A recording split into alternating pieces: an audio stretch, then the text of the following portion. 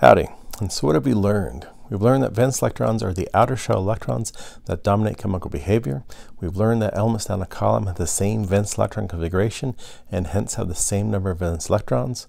So for instance, alkaline metals have 1 valence electron, alkaline earth 2, noble gases have 8 except for helium with 2, halogens have 7, and chalcogens have 6. We've learned that noble gases have a very stable electron configuration because it has full subshells, and elements tend to react to get noble gas configuration by either losing, gaining, or sharing electrons. We've learned that Lewis Electron Dot Diagrams represent the valence electrons. Lewis Electron Dot Diagrams are just about the valence electrons. And so we saw previously that the electron configuration for oxygen is 1s2, 2s2, 2p4. Now the valence electrons are the outer shell electrons, so the one with bigger N, and so for oxygen that would be the second shell. And so oxygen has 6 valence electrons. Now if we're going to draw the Lewis Electron Dot Diagram for the oxygen atom, this is how we do it. And you can imagine that each side represents an orbital. And so we have 2 orbitals that have 2 electrons, and then 2 orbitals that have a single electron. But Lewis diagrams are just about the valence electrons. Now Lewis diagrams help us keep track of electrons, which ones are bonding, which ones are a lone pair. You have to make sure you count the number of valence electrons before you do a Lewis diagram. Lewis diagrams are typically used for S and P blocks, but it's essential that you learn how to draw Lewis Electron Dot Diagrams. As long as you're doing chemistry, you will be using Lewis Electron Dot Diagrams. And so this video is on building Lewis Electron Dot Diagrams. We'll go through a 4-step procedure on how to build simple Lewis Electron Dot Diagrams. Again, Lewis diagrams are simple yet powerful, help us understand where the electrons are.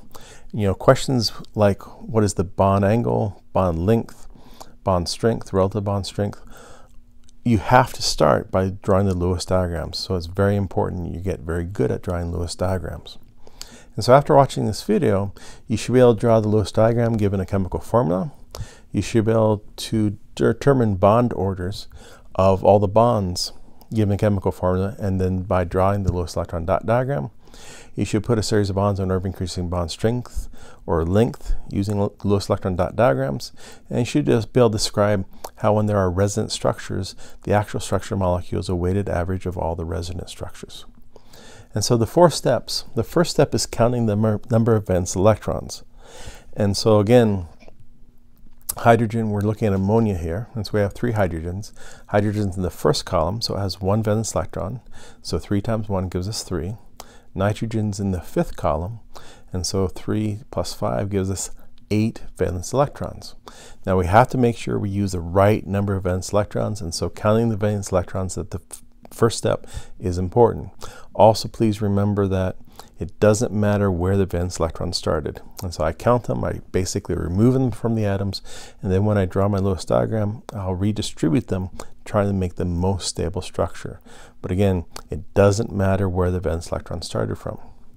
And so the second step is to predict the most likely arrangement of atoms, and sometimes you have to use a little bit of chemical intuition. For ammonia, you know, hydrogen can only have a single bond, and so nitrogen is probably going to be in the center. And so if we assume nitrogen's center surrounded by 3 hydrogens, and then the third step is we assume single bonds. And then what we see what happens after that. And so by assuming single bonds, we've used 6 valence electrons, we still have 2 left. And then the 4th step is we try to add those lone pairs to where we think we need it to get noble gas configuration. And so this is our final Lewis Electron Dot Diagram for ammonia. We've used 2, 4, 6, 8. We used the same number of valence electrons that we started with, 8. The hydrogen, each hydrogen sees 2. Remember, this line represents 2 valence electrons. Hydrogen sees 2. That's noble gas configuration for the hydrogen. The nitrogen sees 2, 4, 6, 8, and so it also sees a noble gas configuration. And so everything has noble gas configuration. This should be a fairly stable structure. But also please remember, often trial and error is needed. And so if you're not sure, just try something and then evaluate it. And usually by trying something, you learn, you know, a little bit, and so you can actually try something else. But please don't worry about do trial and error, that's fine. And so I mentioned that Lewis Electron Dot Diagrams do not accurately represent the 3-dimensional structure. They just help us understand where the electrons are. Are they bonding or non-bonding. You know, from the Lewis diagram, it looks like this bond angle should be 90 degrees. From the movie, we see that the bond angle is like more like 109.5. And so Lewis diagrams are just two-dimensional representations. They do not accurately represent the three-dimensional structure for the molecule. Now we can look at, a question you could be asked is, what is the bond order of the molecules that make up fluorine gas? And so fluorine, it's in the 7th column. You have 2 of them, so 2 times 7 gives us 14 valence electrons. Now we can assume the fluorine is bound to a fluorine, assume single bonds. And so we use 2, 4, 6, 8, 10, 12, 14. We used 14 valence electrons. This fluorine C's 2, 4, 6, 8. This fluorine C's 2, 4, 6, 8. So both fluorine C's a noble gas configuration, and so that should be a fairly stable structure. By sharing a pair of electrons, each fluorine gets noble gas configuration. Now, single bonds always have a bond order of 1, and so this bond order is 1. Remember, bond order is the number of pairs of electrons being shared. Another question you can see is, what is the bond order of the molecules that make up oxygen gas? Oxygen is in the 6th column, and so 2 times 6 gives us 12, so we have 12 valence electrons. And so oxygen is going to be bound to oxygen. Now we've used 2, 4, 6, 8, 10, 12. We use 12 electrons. And so after we try a structure, we need to evaluate it. And so this oxygen C's 2, 4, 6, 7. And so that's not noble gas configuration. And so this is not going to be a stable structure. And so we used all our valence electrons, but we didn't get noble gas configuration for everything. And so when that happens, we typically try a double bond or a triple bond. So if you don't have enough electrons, try double or triple bonds. And so if we try a double bond here, we still used 2, 4, 6, 8, 10, 12. We still used 12 valence electrons. That's how we started with. Now if we look at this oxygen, it C's 2, 4, 6, 8. This oxygen C's 2, 4, 6, 8. So they both C8. They both have noble gas configuration. And so this gives us a stable Lewis diagram. Again, always count the number of valence electrons before and after drawing the Lewis diagram. And so the bond order for a double bond is always 2, and so the bond order for the oxygen molecule is going to be 2. We could try nitrogen, and so N2, nitrogen's in the 5th column. 2 times 5 gives us 10. We can try a single bond, and so we used 2, 4, 6, 8, 10. So we use the right number of valence electrons. Again, after you draw a structure, you always evaluate it. And so this nitrogen sees 2, 4, 6. So only sees 6. That's not noble gas configuration. So we didn't have enough valence electrons, so we try a double or a triple bond. And so if we try a double bond, we've still used 2, 4, 6, 8, 10. We still use 10 valence electrons. Now we evaluate, we have 2, 4, 6, 7 valence electrons. And so we don't have an octet, and so that's not going to be stable. And so a double bond didn't work. Let's try a triple bond. And so we used 2, 4, 6, 8, 10. We used 10. Now we evaluate, we have 2, 4, 6, 8. We have 8 valence electrons here. 2, 4, 6, 8. 8 valence electrons there. And so by the nitrogen sharing 6 electrons, both nitrogen gets noble gas configuration. Another question could be asked is, which of the following has the strongest bond? Well, we've already done the Lewis diagrams. The nitrogen has a triple bond. It's sharing 6 electrons, 3 pairs, so that's a bond order 3. Now it's kind of interesting. Notice that the bond length is the shortest for the triple bond. And you can imagine that you have more electron density in between the nuclei, so the nuclei can actually get closer. Notice that the bond energy is much higher for the triple bond. It would take a lot more energy to actually break that bond. So the greater the bond order, the more stable and the shorter the bond. You should also remember that single bonds have bond orders of 1, double bonds bond orders of 2, and triple bonds bond orders of 3. We can try something a little bit harder, say CO2. And so carbon is in the 4th column, has 4 valence electrons. Oxygen is in the 6th column, has 6. 2 times 6 is 12, plus 4 gives us 16 valence electrons. Now we can assume that carbon's in the center. Now we can try single bonds. And so with those 2 single bonds that used 4 electrons, now that means we still got 12. And so you can distribute the 12. And so we used 2, 4, 6, 8, 10, 12, 14, 16. We used 16 electrons, which is how many we started with, so that's good. And this oxygen has 2, 4, 6, 8. This oxygen has 2, 4, 6, 8. So both oxygen and noble gas, but if you look at the carbon, it's only got 4 valence electrons. And so we don't have noble gas configuration for everything. And so if we go to double bonds, again, if you don't have enough valence electrons to get everything noble gas, try double or triple bonds.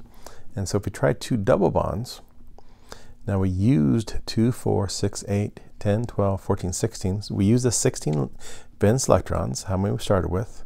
Now this oxygen has 2, 4, 6, 8, so it's happy. Carbon sees 2, 4, 6, 8, it's happy.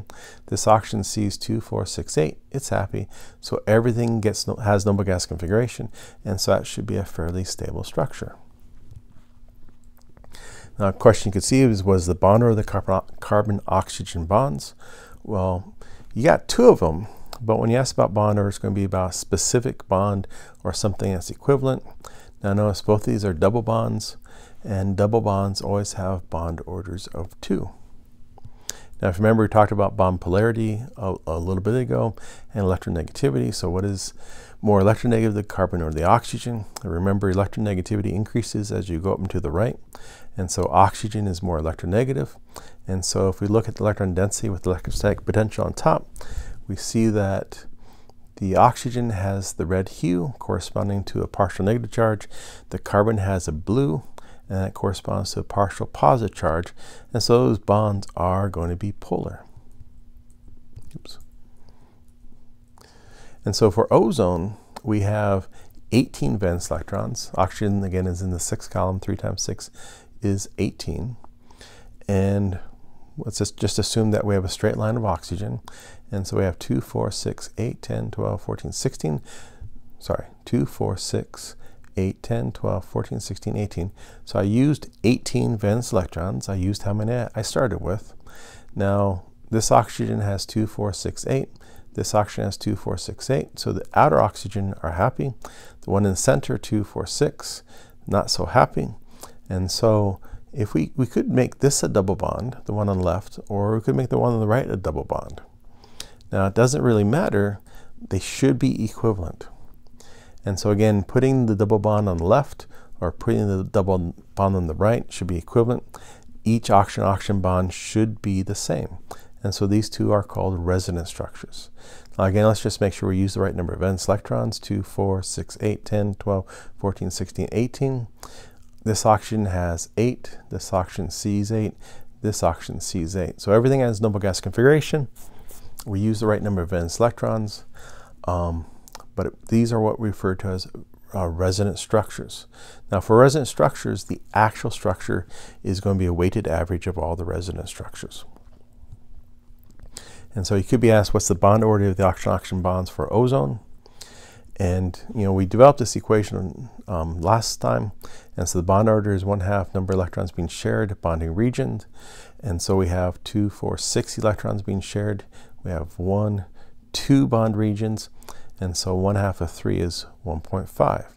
Another way of doing bond order for resonance structures is by just taking the average. And so you have a bond order of 2, bond order of 1. 1 plus 2 is 3, divided by 2 gives you 1.5. Actually, the math is completely consistent. And so for bond orders, you can have integers or non-integer values when you have resonance structures. And so the actual structure for ozone looks something like this. The dashed line represents a partial bond, and so the bond order is 1.5 for each of those oxygen-oxygen bonds. And again, those oxygen-oxygen bonds should be absolutely equivalent. Here we have the carbonate ion, and again, we have resonance structures. The double bond could be there, there, or there. It's entirely equivalent. Each of those carbon-oxygen bonds should be the same. And so what is the bond order for the oxygen-carbon bonds and carbon dioxide? Sorry, carbonate ion. And so we could use the equation, 1/2 number of electrons being shared, bond regions, and so we're sharing a total of 2, 4, 6, 8 electrons. There's 3 regions, 1/2 of that, and that gives us 1.33. Another way of doing it, again, is just taking the average. So you have two single bonds, so 1 + 1 + 2 gives us 4 divided by 3, and we get the 1.33. Another example for resonance structure, this carbon-oxygen bond has to be the same, because we can put the double bond there, we can put the double bond there. And so the bond order, again, we could use the equation. So we're sharing 6 electrons, 2, 4, 6. We got 2 regions, and that would give us a bond order 1.5. Or again, you can think about in terms of the average. We have 1 + 2 divided by 2, and so that also gives you a bond order of 1.5. And so it's a little confusing. You're never going to be asked the bond order for the complete molecule. Here, so we just have the carbon and the oxygen. And typically you're asked about bond orders for specific bonds. So like the bond order of the carbon-carbon is 1. But for the carbon-oxygen here, because you have 2 resonance structures and they should be exactly equivalent, they have the same bond order. I hope that was helpful.